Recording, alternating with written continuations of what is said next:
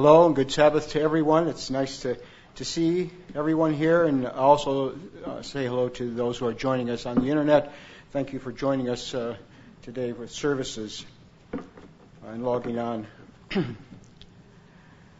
The first day after unleavened bread, the first Sabbath after the days of unleavened bread. As was mentioned in the sermonette, we enjoyed some great sermons. We also enjoyed some great physical food as well this past week. And then for the luncheon and the things that people brought. And part of the messages that came to us hit us between the eyes, as was mentioned, and also touched our hearts.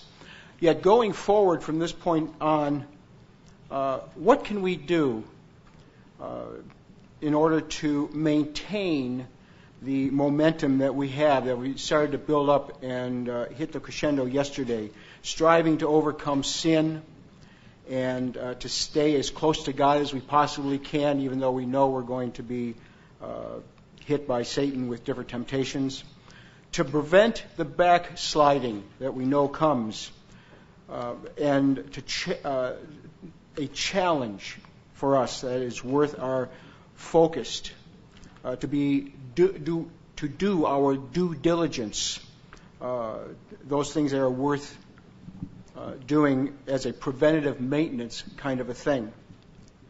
When we hear the term preventative maintenance, what is it that comes to mind? Things like our cars, things we have to do with our cars, maybe yard work, a furnace tune-up, dental work, like a cleaning and maybe some repairs. Even medications can be classified that way, like a flu shot or for children, immunization shots, preventative maintenance that way. Some preventative maintenance lists have many different items on them, but a few have just short lists. For example, a coffee maker. A coffee maker needs to be cleaned every so often so it continues to work correctly.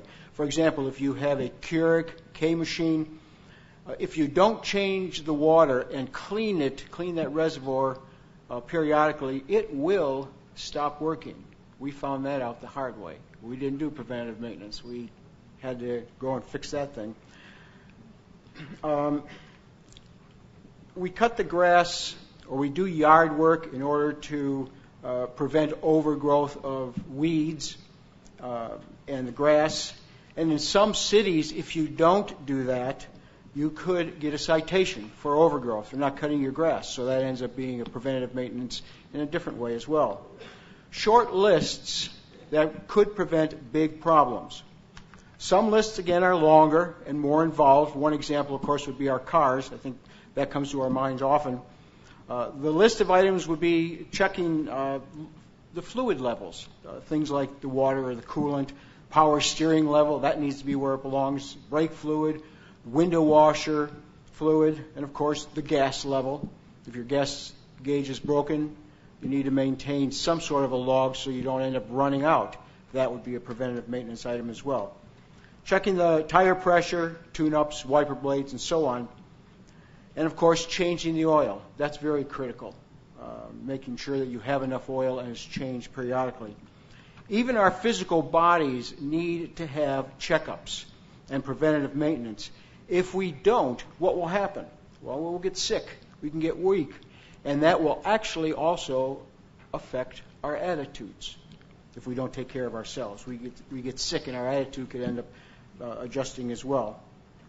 We need proper sleep. We need proper food. We also need proper exercise and protection from the elements, from the weather, from the hot and the cold and the snow and the rain and so on. Even the sun, we need to protect ourselves from that. As important as these things are, our spiritual life has greater value to us in drawing closer and staying close to God and living as children of God, as Christians. It is more important than the stuff that we have, our spiritual life. A broken car can be fixed or replaced, depending on how bad the breakage is.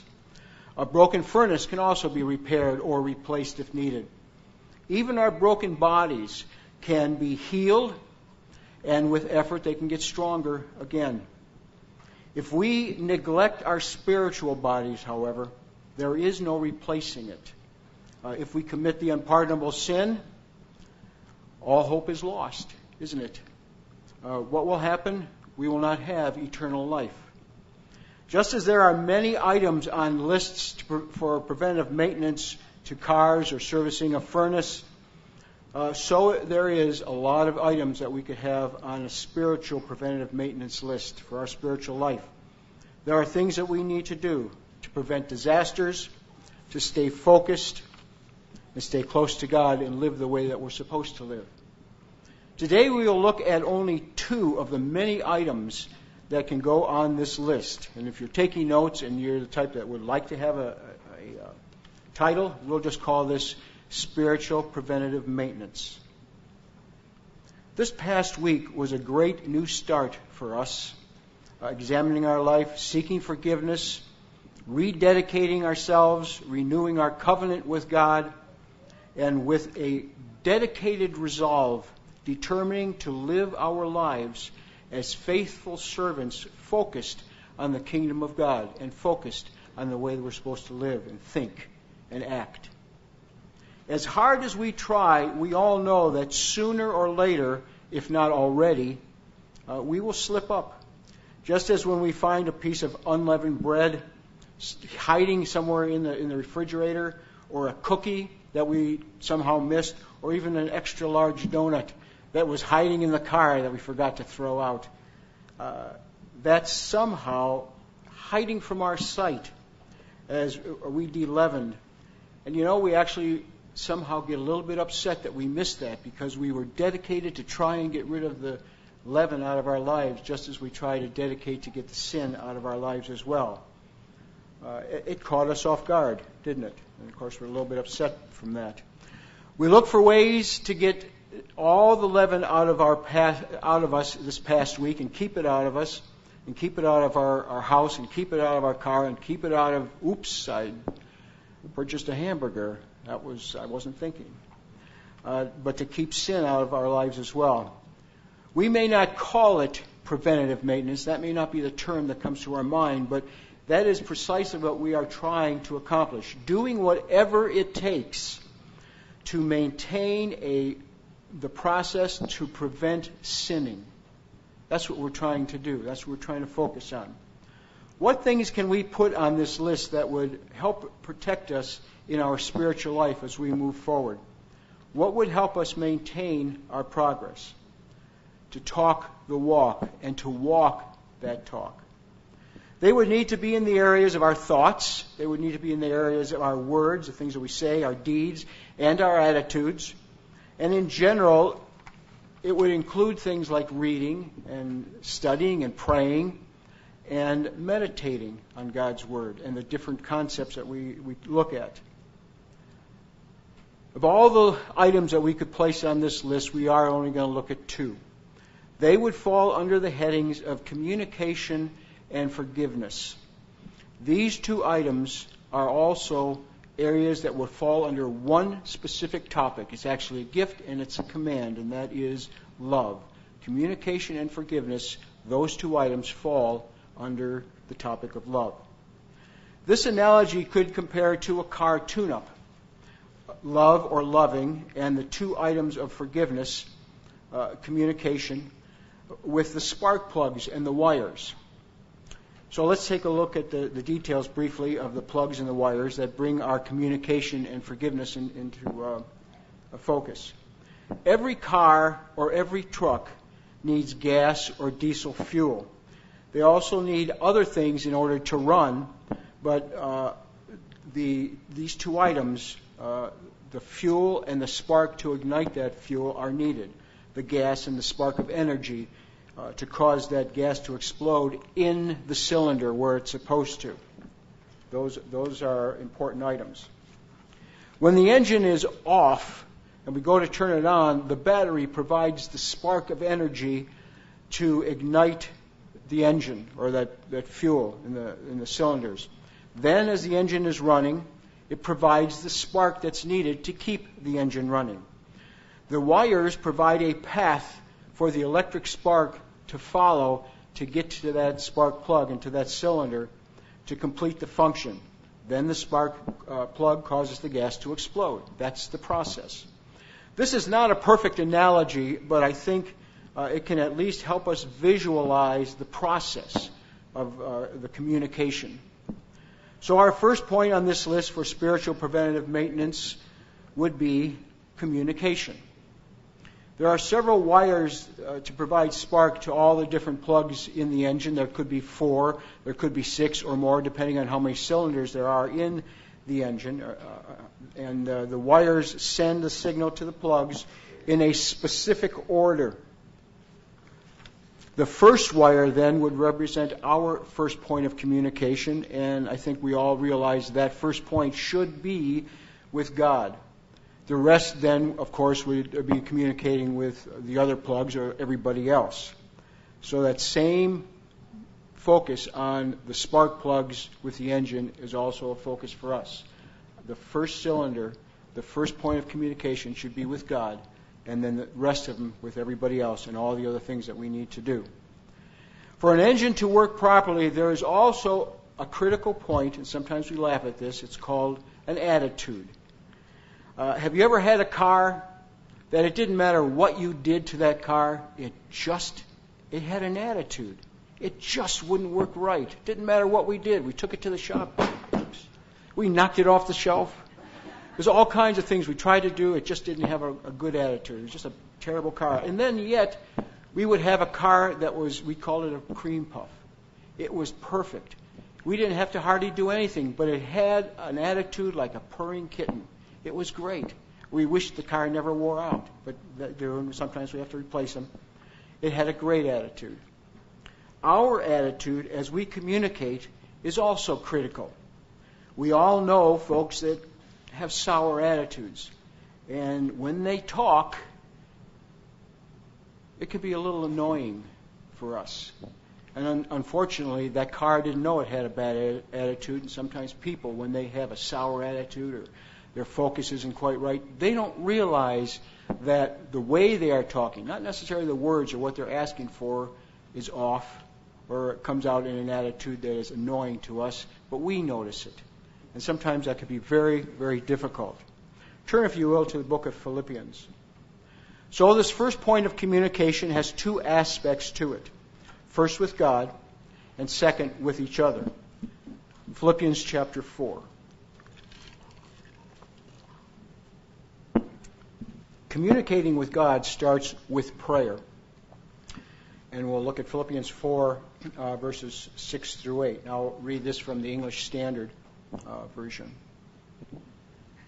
Do not be anxious about anything, but in everything by prayer and supplication, with thanksgiving, let your requests be made known to God. And the peace of God, which passes all understanding, will guard your hearts and your minds in Christ Jesus.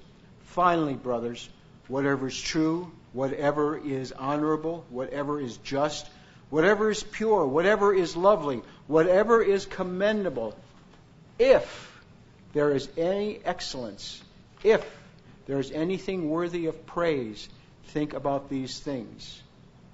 There are other different versions that bring this out too, and I'd like to read verse 6 from the easy-to-read version. Don't worry about anything, but pray and ask God for everything you need, always giving thanks for what you have. A humble, thankful attitude is vital when we talk to God, when we communicate with God.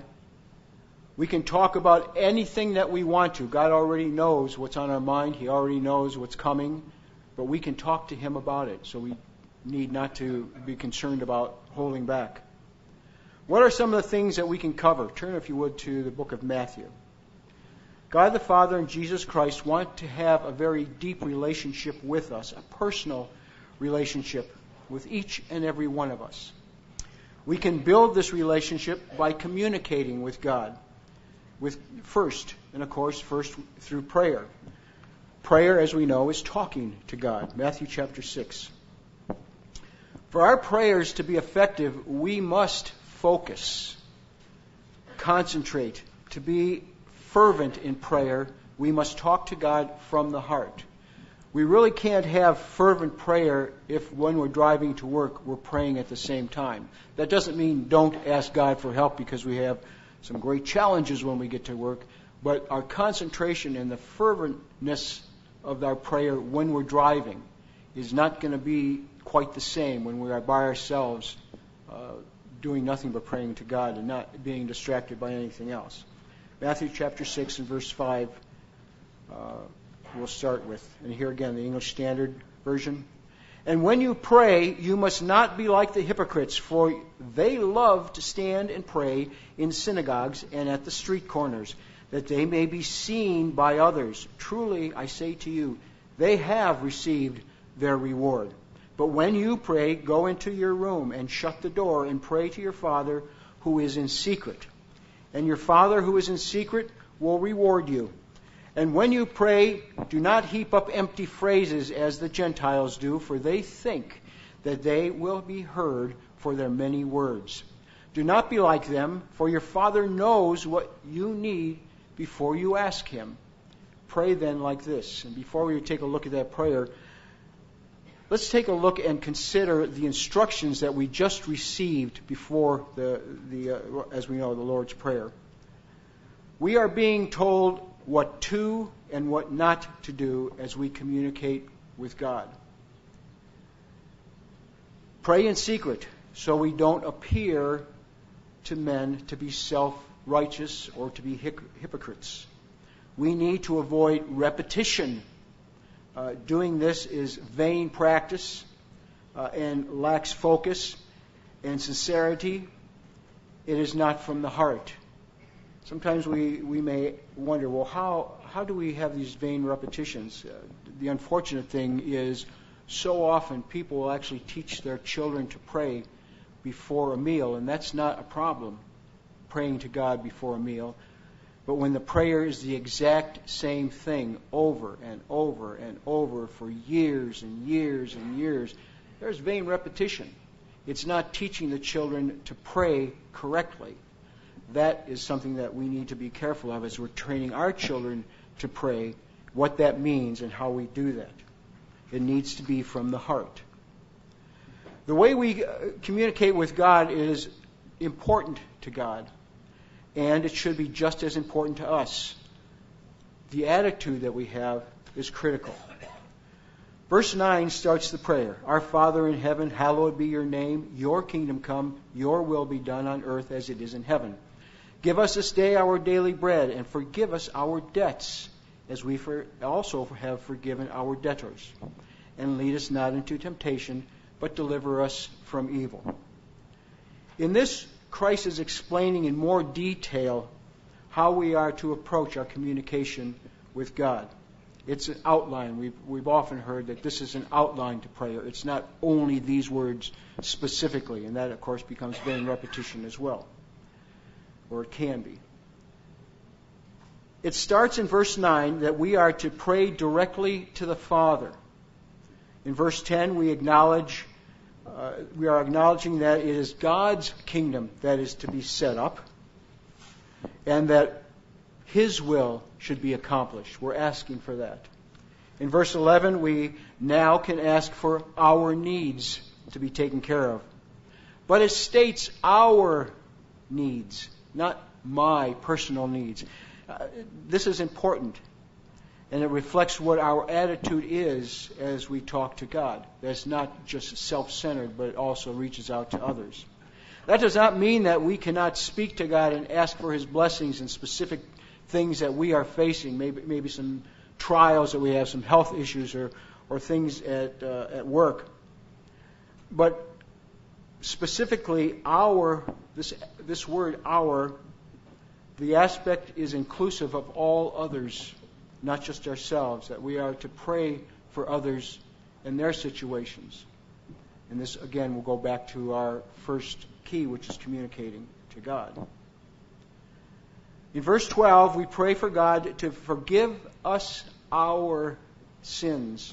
Again, our sins. Yes, for us personally, and we did this past week, yet the "our" aspect is for others as well. we look at this. We'll look at this in a little more detail in a moment. But we pray for others that God would forgive them their sins. But there's a process in that as well, that we would ask God to help those individuals see that what they're doing or saying or some aspect of their life is not correct. It's not pleasing to God, and it may be a sin. And we're asking God to help those individuals as well, not just ourselves. Because we're all in this together separately, but we're all in this together. We all are part of the body of Christ. We're not one individual as the body of Christ. We are all a part of that. And in verse 13, we pray for two items. First, that we are kept from being led into temptation. That is, to be kept from succumbing to the temptations. Christ was tempted in all ways that we are, but did not succumb. Sometimes we can think, what do you mean always? He didn't have an iPhone, so he can't be distracted and his focus being taken off. It isn't the item. It's the process of being distracted that we could fall into. So the temptation is there to be distracted, but we're asking to be helped to not succumb to those temptations, that we would be led to succeed from staying away from it. Secondly, that we are kept from the evil one. So we're praying to God and asking for His protection so we can stay focused and stay away from those temptations that He sends our way. There is a second part to communication, and that is, of course, listening to God's communicating with us. To do this, we need to, of course, read God's Word, meditate, and be quiet. And there's a reason for that. We need to listen from the heart. When we allow God's truth to fill our minds and guard our emotions, He can and He will influence us and guide all of our thoughts. It will also then help guide all of our words and our conduct and also our attitudes.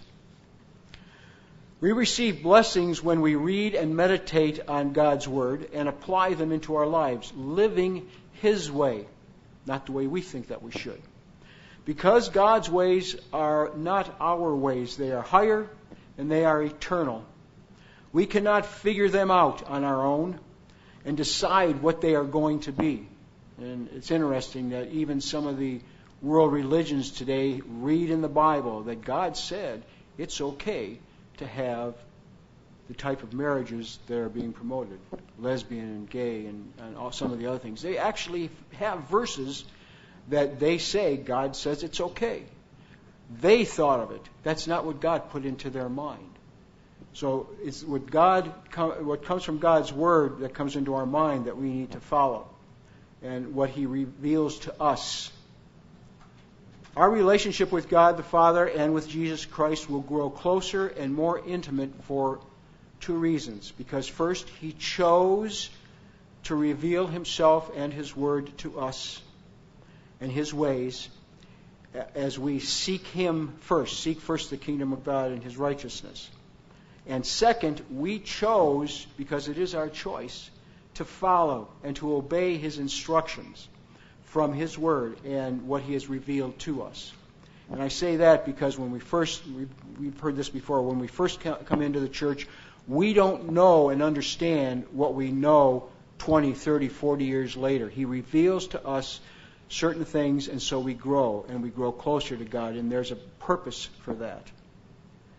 When we live our life grounded in God's truth, our life is full of peace. It is a gift from God. We will grow spiritually and develop discernment as well. This will guide our choices, and it will guard us against Satan's ways and his temptations, his deceptions that he will put in our path, and try and fill our minds with that. Because we do demonstrate wisdom as we make that effort, asking God for help in our choices, God will guide us and enable us to impact others as well by our examples and sometimes directly in their lives as they talk to us, maybe ask a question, and we see some wisdom in what they're looking for, and that comes from God. God, will also give us greater opportunities and responsibilities to serve Him and to serve each other as well. And it would be wise for us to invest our time and to invest our energy in listening to what God has to say and applying His Word in our life every single day, building them into our lives as a part of our personality and a part of our character. With all this available to us, why would we want our communication to God, with God, to be one way? We wouldn't. All other activities in our day-to-day life strongly, incessantly, relentlessly clamor for our desire, for us to attach ourselves to follow, for pleasures. But none of them offers us the spiritual and physical richness that is promised to us by Satan. Satan puts those deceptions in our lives, in front of our paths, and gives us lies, and he couches it in such a way that it makes sense, and so we tend to want to go ahead and follow them. The greatest danger in moving forward, we covered this before, is complacency. To borrow a phrase, only you in your life can prevent complacency. Eliminating complacency is preventative maintenance. It takes effort, and it's something that we should all do. This, eliminating complacency, is critically important in our lives. The fact is, when we communicate with God or with each other, there is two things that are required,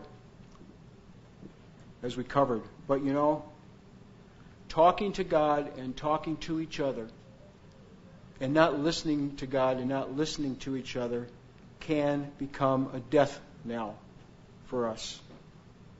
Because communication with God and with each other cannot be one way only. Turn, if you will, to the book of 2 Corinthians. Just as we want our car to run at its absolute best, we want our relationship with God to be at its best as well. And we need to communicate with God in order to do that.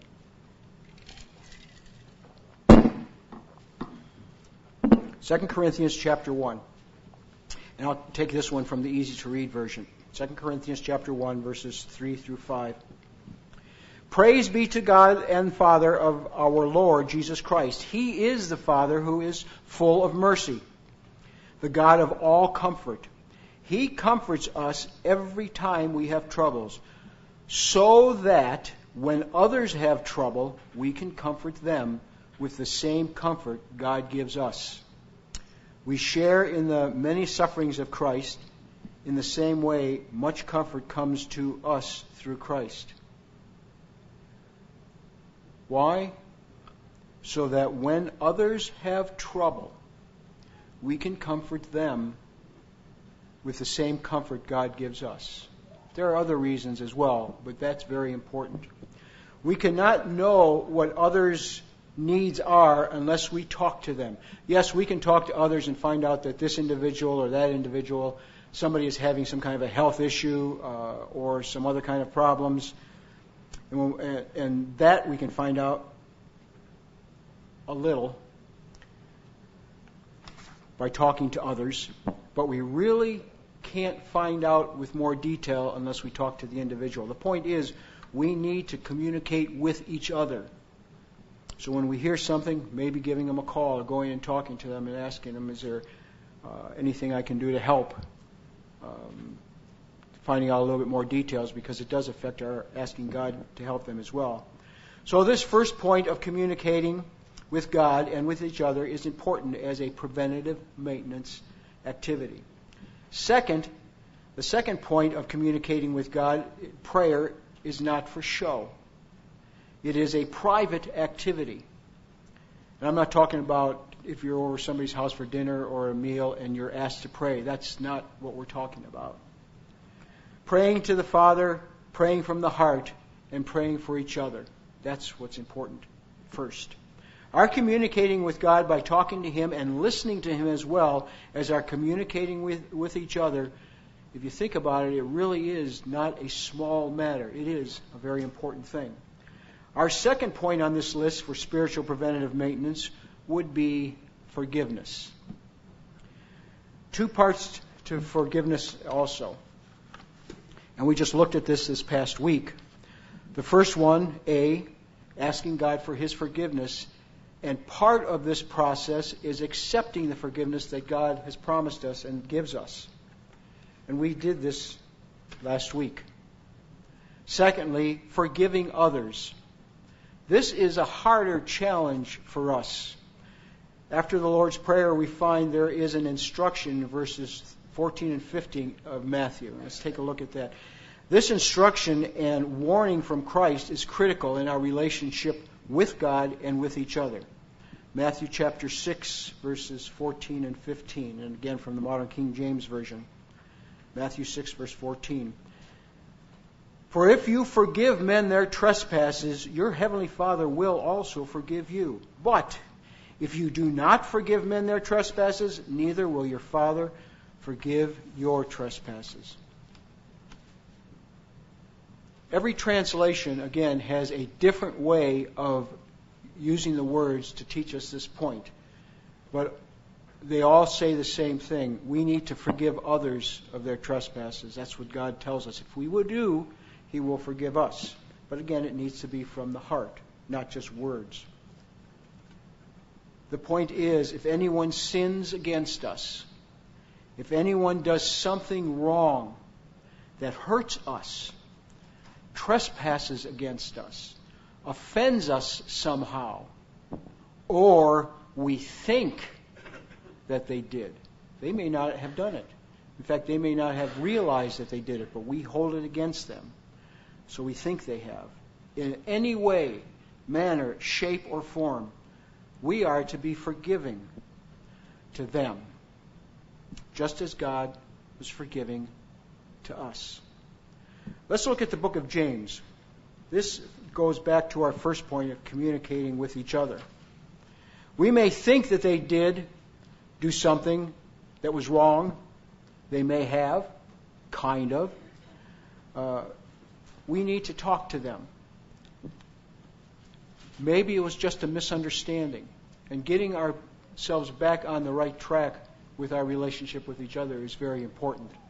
Like I said, sometimes we don't realize that we have offended or sinned against somebody else. We thought we were speaking or doing something good. Sometimes they don't either. It could be a misunderstanding. So it's very important that we go and we talk to each other and stay communicating, because when we have one thing we have is a better understanding of each other as well.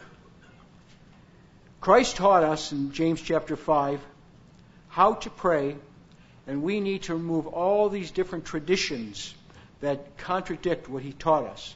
Like holding a grudge, never talking to them until they change.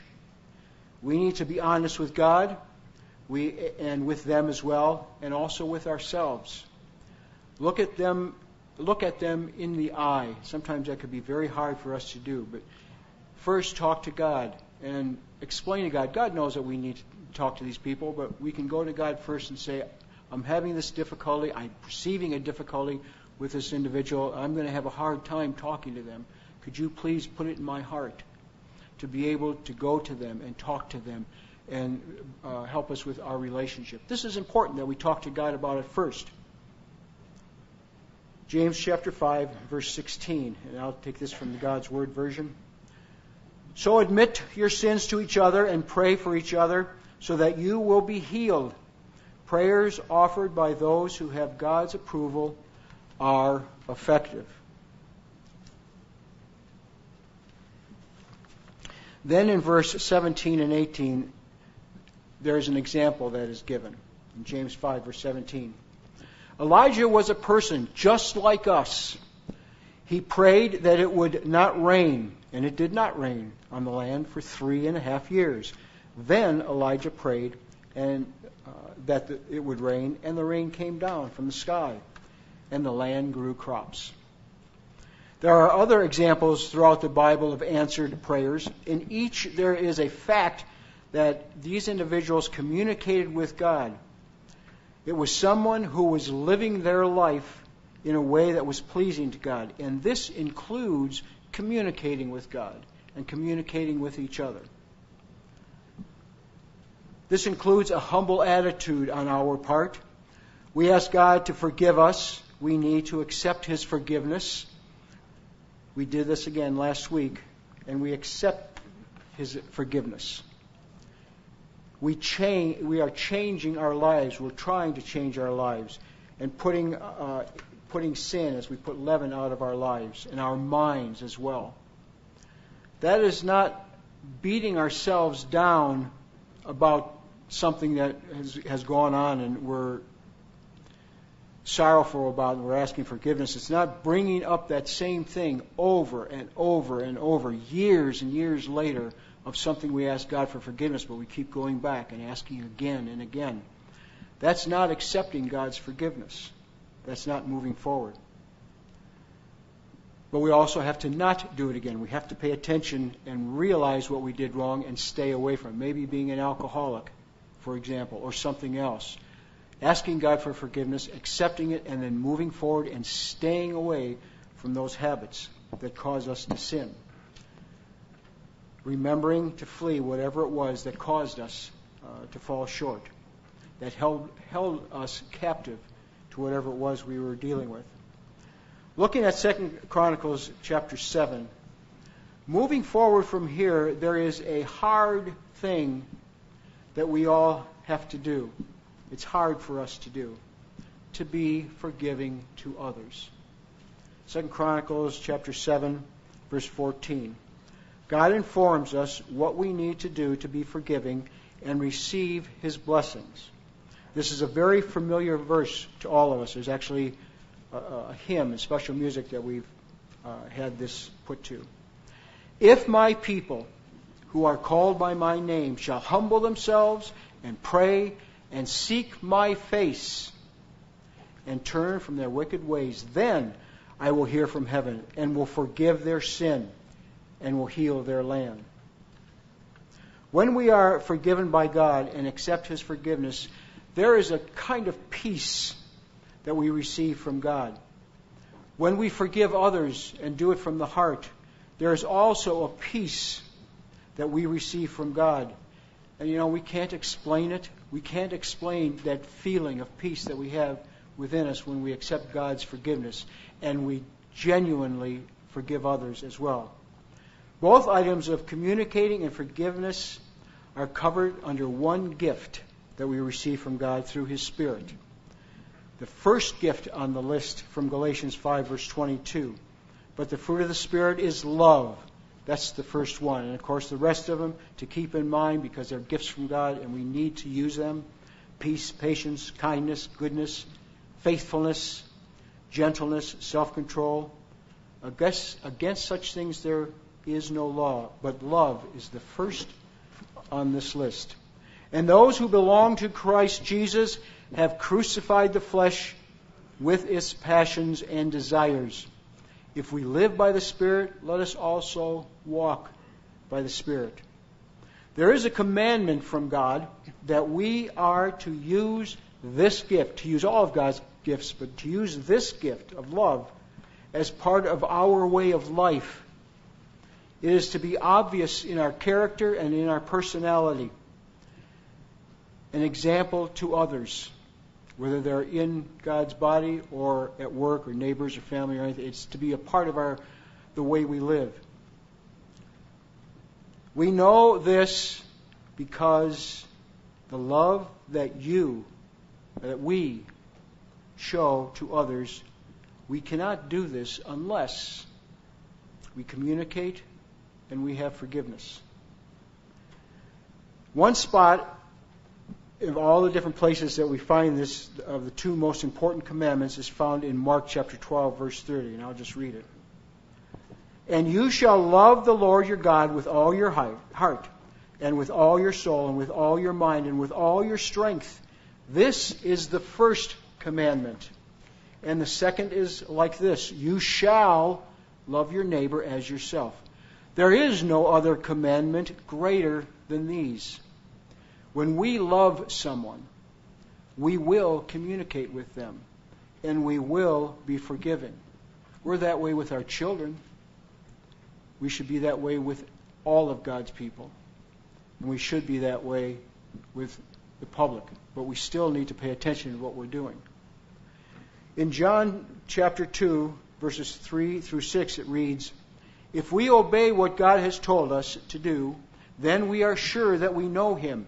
If we say we know God, but do not obey His commands, we are lying. The truth is not in us. But when we obey God's teaching, His love is truly working in us. This is how we know that we are living in Him. If we say we live in God, we must live the way Jesus lived." How do we do that? How do we live the way Jesus lived? 2 action steps, and we covered them both already. We communicate with God and with each other, and we accept God's forgiveness, and we forgive others. And both of these items fall under the commandment of love, and also the gift that God gave us to be able to love through His Holy Spirit. Remembering that we must have a proper attitude. A bad attitude, as we know, can stop us from receiving blessings and the blessing of eternal life. We need to do this with a passion inside of, willing to give 100% of what we have, plus doing whatever must be done to actively be desiring the proper outcome. This is spiritual preventative maintenance. It's not all the items on the list, but these are the 2 that we need to focus on. This may seem oversimplistic in a way, considering that we already do know that we are supposed to be loving and communicate with God and to be forgiving. Knowing we live in a time that pulls us away from God, we heard yesterday, a Laodicean time. And it is so easy to be complacent in our ways, thinking we are doing good, thinking we are rich, thinking we are being righteous. A Laodicean attitude. This is an attitude that will lead us to death. An attitude of complacency mirrors the mindset of the Laodiceans. Turn to Hebrews, if you would, for a final scripture. When we plan to do preventative maintenance on anything, we take the time to gather all of the items that we need, and we actually set a time or a day to complete that process, whether it's a car or a furnace or anything else. The spring holy days this past week, Passover and the days of unleavened bread, was a good time for us to prepare for and then to follow through on. Spiritual preventative maintenance is not a one-time event. It is to be continued going forward. Just as you need to put gas in the car every so often. Just as you need to replace the spark plugs. Just as you need to have the preventative maintenance to replace the tires. Going forward, spiritual preventative maintenance is not to be something that we do only during the days of unleavened bread. Hebrews chapter 10, if you would, for the final scripture. Satan wants us to be complacent. That's his desire for us. With a couch potato kind of an attitude that follows the mindset of Laodicean. That's the kind of an attitude that Satan pushes towards us. We are to walk by faith, and that means we will be found so doing. We need to focus and to pray. And pray for ourselves and for each other, being sobered about what's going on around us and where we're headed, knowing what God says about this. It is serious to God. It should be just as serious to each and every one of us as well. Hebrews chapter 10, verses 24 and 25. Let us hold fast the profession of our faith without wavering, for He is faithful who promised. And let us consider one another to provoke love and to do good works, not forsaking the assembling of ourselves together, as the manner of some is, but exhorting one another, and so much more so as you see the day approaching.